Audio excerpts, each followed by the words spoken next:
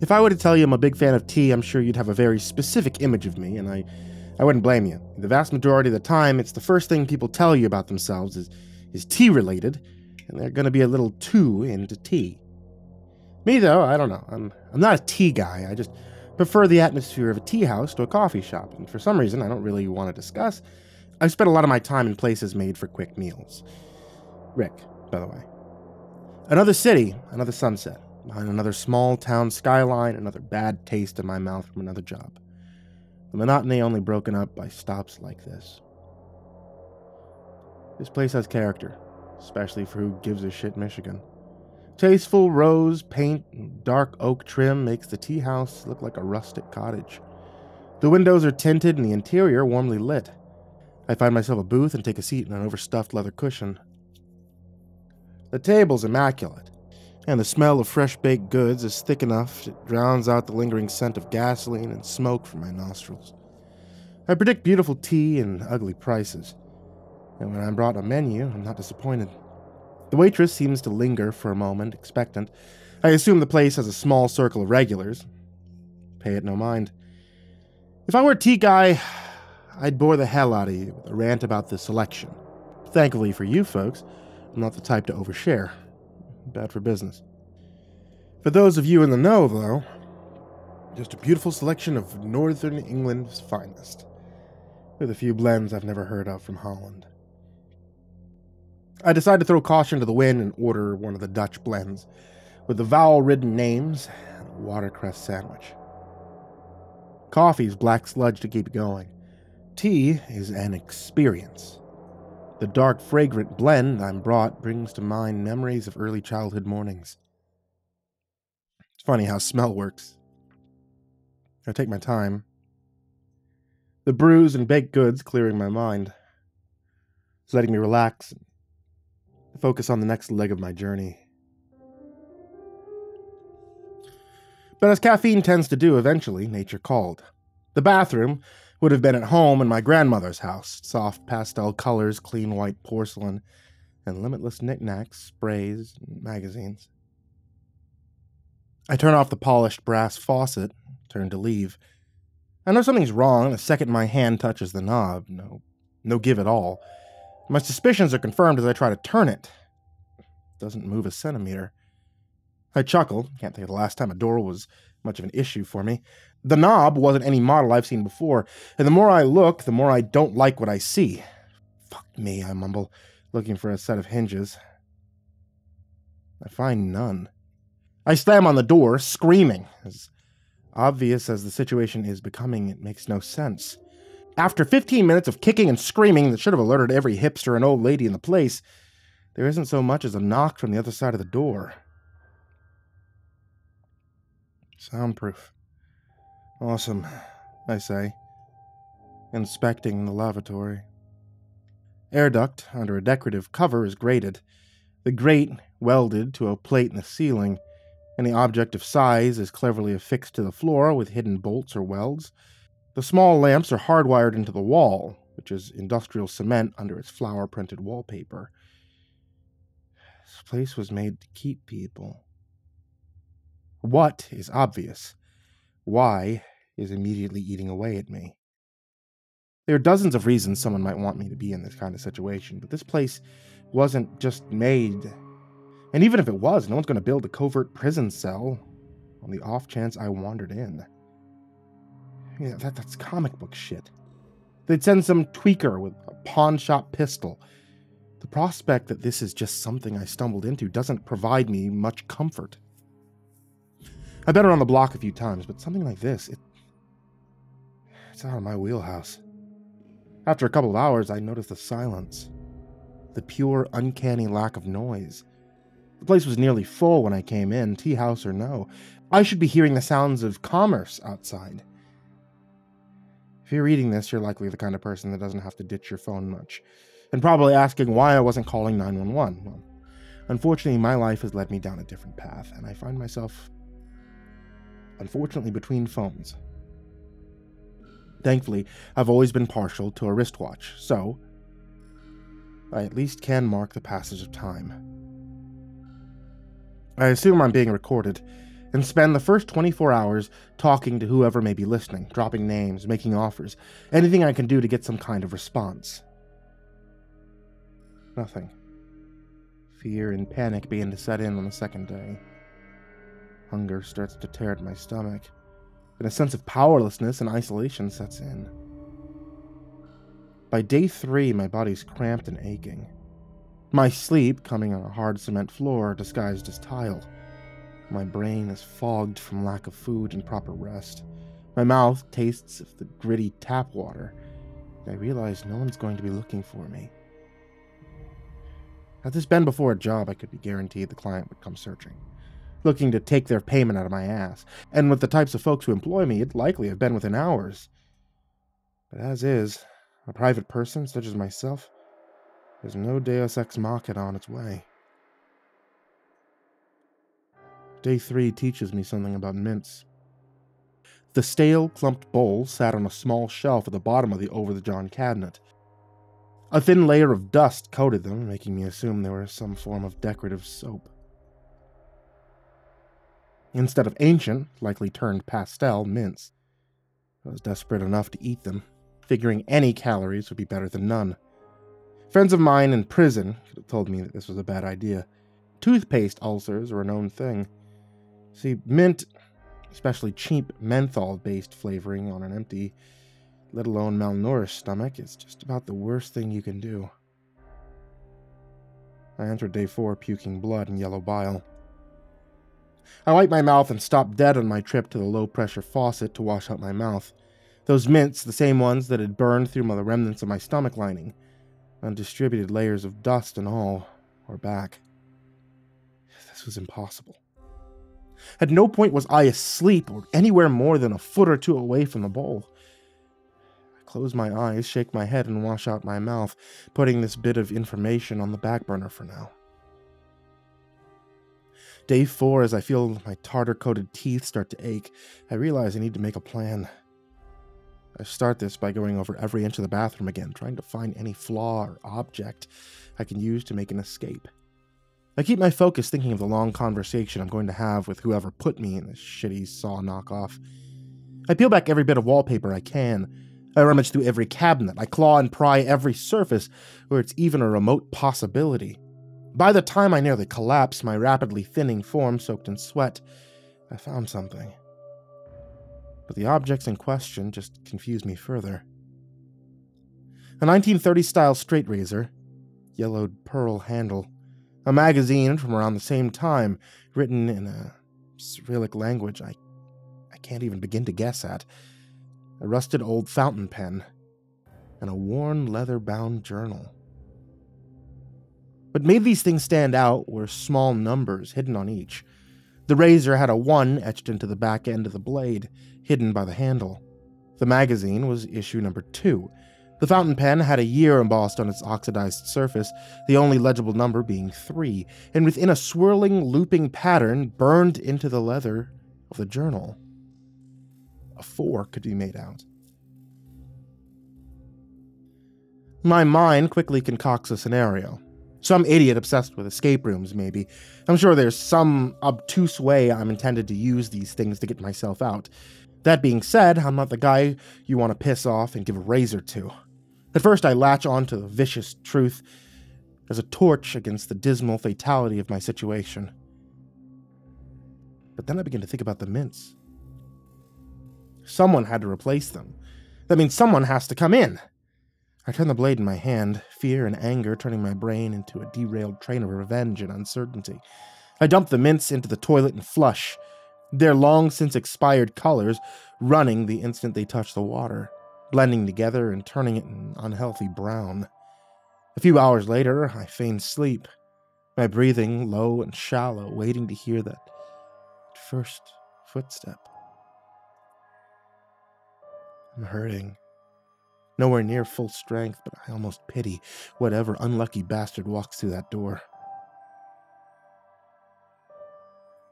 I don't hear the click of the doorknob, or the first footstep, but I feel a cold gust of air blow into the bathroom, strangely stale and dry. But I'm up in a flash, malnourished muscles screaming in protest, threatening to pull and cramp. He's a big guy, 230 at least, short, but with a worker's build to him. He's standing between the door and the bathroom counter. I'd prefer to just run, but there's no way I'm getting out of there without going through him. His brown suit's old, and his long graying hair is greasy and matted. I grin as I grab his shoulder and spin him towards me. I slam the man up against the cement wall. A death grip on his oily-feeling suit. The razor's under his chin, but as I see his face, I freeze. It's a twisted, sunken, funhouse mirror mockery of the human form. A leering, jowl, pig-eyed abomination. It stares at me. The hatred in those tiny orbs chills me to the bone. I've been scared before. This guy could be a sideshow freak all he wants. He's still gonna bleed. I swipe the razor in an arc that should have left him clutching his ruined neck on the tile floor. But the blade passes through the man's body as if he were made of smoke. The laugh, it sounded like a chorus of dying rabbits, like human screams drawn from memory. I'm tossed like a toy into the far wall. I see out the door for the first time in days, and what's out there? This is the tea room. It's far more like a bedroom. The thing looms at the far end of the tiny room. With every passing second, shadows deepen. The air seems to take on a weight, and this creature, this ghost-like thing, seems taller, more imposing. My heart's pumping too fast. I begin to see black spots along the edge of my vision. My nutrient-devoid blood, doing its best to keep me going. Its rictus grin stretches. The spectre retrieves the razor from the floor, looking longingly at it. I try to push past the fear, to get to my feet, maybe make a run to the door, but there's a burst of pain in my chest. Broken ribs for sure. The pain and shock makes me fall flat on my face. I try desperately to get up, but I can't manage to do it. I feel grateful as the darkness overtakes my vision, knowing whatever this man or thing has planned for me, it's better I don't see it coming. I wake up to a headache brought on by hunger and dehydration.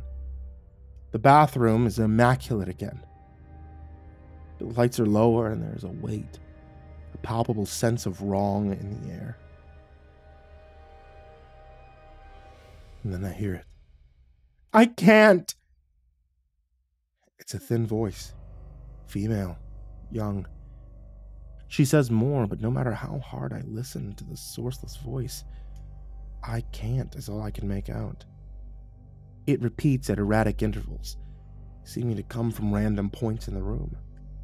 I drink, but the tepid water sits like a rock in my stomach, and as I watch the thin trickle in the dim light, I notice the color's off. Slightly rust-tinted. I attempt to use the toilet and find it no longer flushes. My grim laugh seems to echo in the tiny chamber. I have a hard time accepting something I'm sure you guys understood a few minutes ago. I try any way I can to convince myself this is all smoke and mirrors, but the weight of being in the middle of some kind of supernatural clusterfuck smothers me. I search the bathroom again.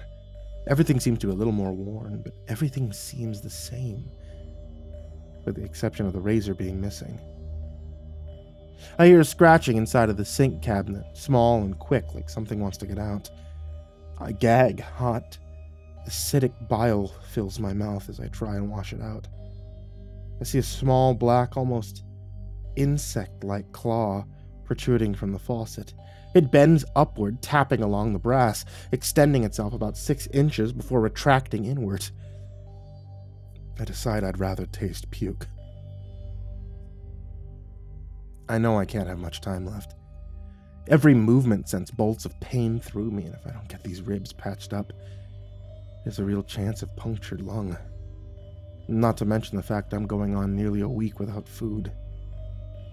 If this is all random chaos, I'm screwed either way, but I try to press on with the only clue I have.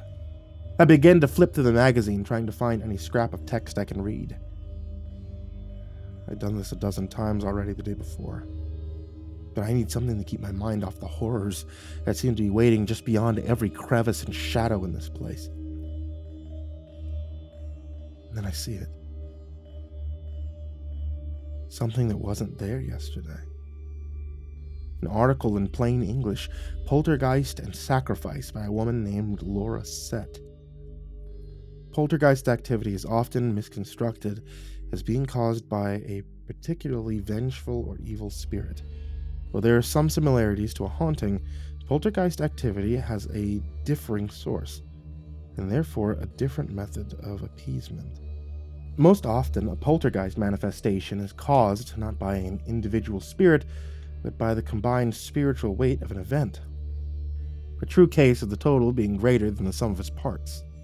The negative energy, individual souls, and a history of the location, through as of yet unknown means, combine to create something more akin to a minor god than a powerful spirit. And as such, traditional methods of removal, such as those offered by various religious and mystic organizations, are ineffective. The only true way to keep manifestation at bay is via a complicated form of sacrifice, often after recreating key parts of the event that triggered the manifestation. Sacrifices can run the gamut of trivial to lethal, but as seen, repercussions of an unchecked manifestation will seldom not be worth the cost.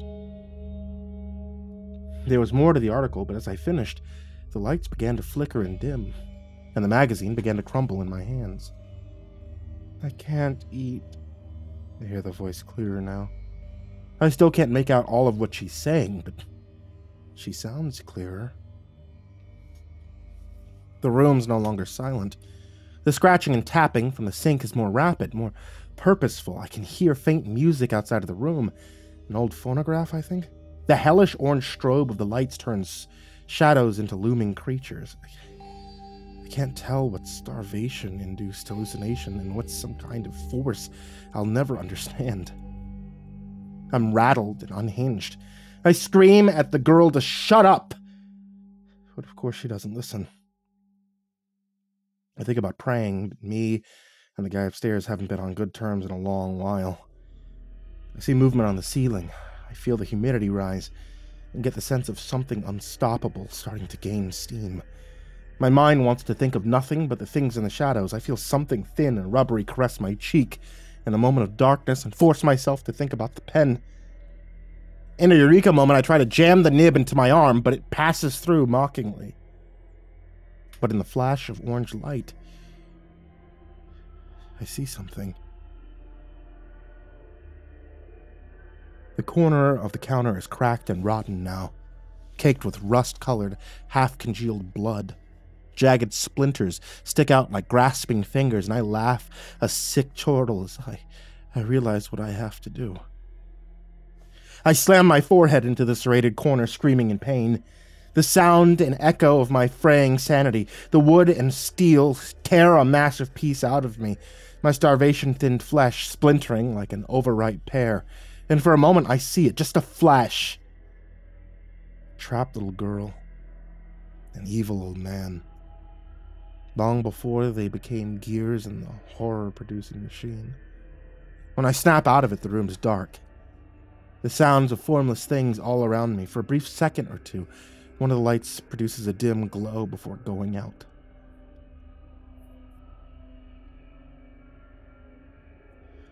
My left hand isn't working. Must have hit a tendon or a nerve. I uncapped the pen with my teeth, holding it under the torn limb. The blood seems to give the pen weight well beyond its few milliliters. I can't eat. I need... the girl says. Her voice seems right next to me now. In another dim flash of a dying bulb, I see a twisted mass of clicking tendrils scraping my blood and flesh greedily from the counter. I hear laughter, real and followed with hot, reeking breath. I turn to see a leering, faceless grin, illuminated and formed out of the wall. The room feels more claustrophobic by the second. The things I see in the sparse, dull orange flashes of light seem to focus on me. Tendrils like hot smoke begin to wind around my leg. A hand, massive and not quite human, grasps my shoulder. I feel swarmed by things I can neither fathom nor see. I steady my breathing and wait.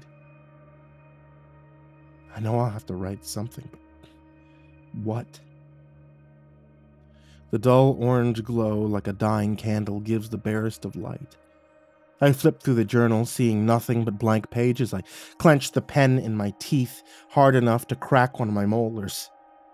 The glow dies and my heart sinks, but as I flip a page, I feel something, some indent. The hand pushes down on my shoulder as the tendrils begin to pull me up towards the sink. I have no strength to fight. It takes everything in me to keep conscious. I see the cavern of pitch black I'm being dragged towards as the light pulses, the glow barely able to pierce the gloom. This place is turned into a senseless hellscape, but I see it. I could trace the outline with my hand as if someone has pressed too hard with a pen, see the indented words and begin to trace over them with the pen. I'm sorry. I have to roll over my damaged arm, tearing out a page and slipping it under the door. Something inside the limb snaps and I feel a deep pain shoot up to my elbow. For a moment, I'm sure I guessed wrong. My foot inches from the onyx-fanged maw the sink cabinet's become, but then din of the hellscape switches off. I no longer feel the unholy presence of whatever unnatural things were slipping from the cracks in reality. I'm standing in a void, still calm as death. In every direction but one is nothing but endless nothing. The bathroom mirror floats, fixed in space. I feel myself drawn to it in awe of it. I see the girl for the second time, and I'm overwhelmed with sadness. She's a flickering, pale thing.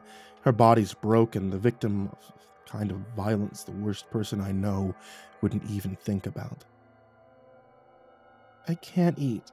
I hear. The voice is soft this time, almost sweet.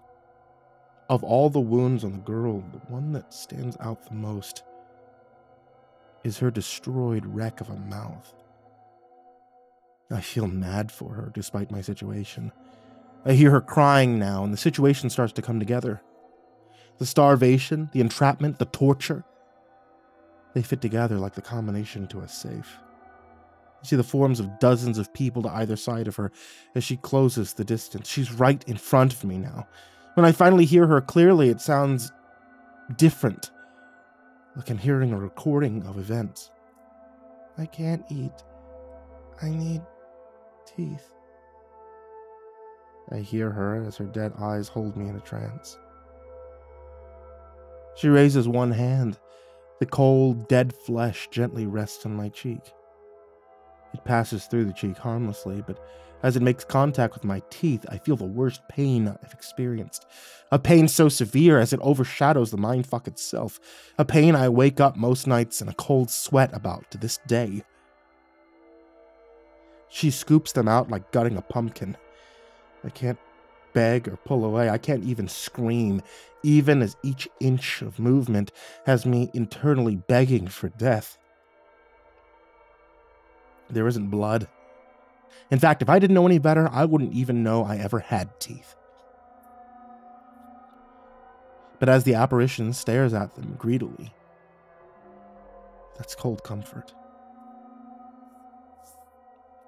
The girl walks away, and after a few paces, reality comes crashing back down around me.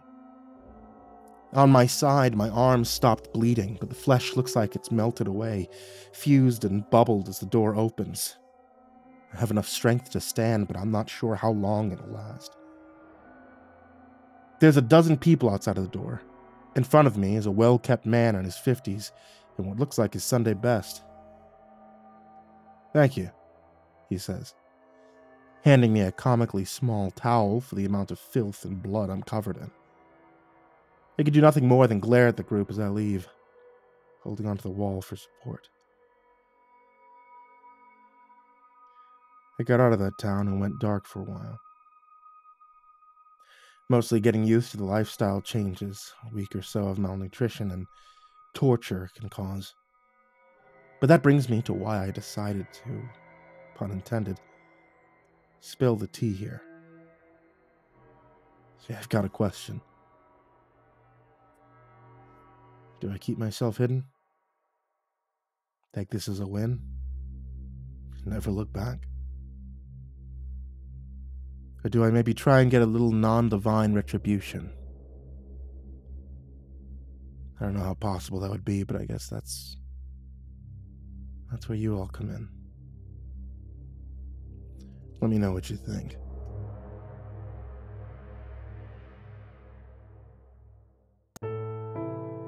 Hey there kids, it's me, MrCreepyPasta, and I want to tell you thank you so much for watching tonight's video if you're watching on YouTube. Thank you so much for listening to tonight's podcast if you're listening on Spotify, and thank you guys for doing that thing where you subscribe, where you hit the bell, where you hit like, or you leave a little comment at the bottom or wherever you can leave comments at. I don't know, I don't use Spotify that much. And finally, I want to give a huge thank you to everybody who supports me on Patreon. This past year has been rough.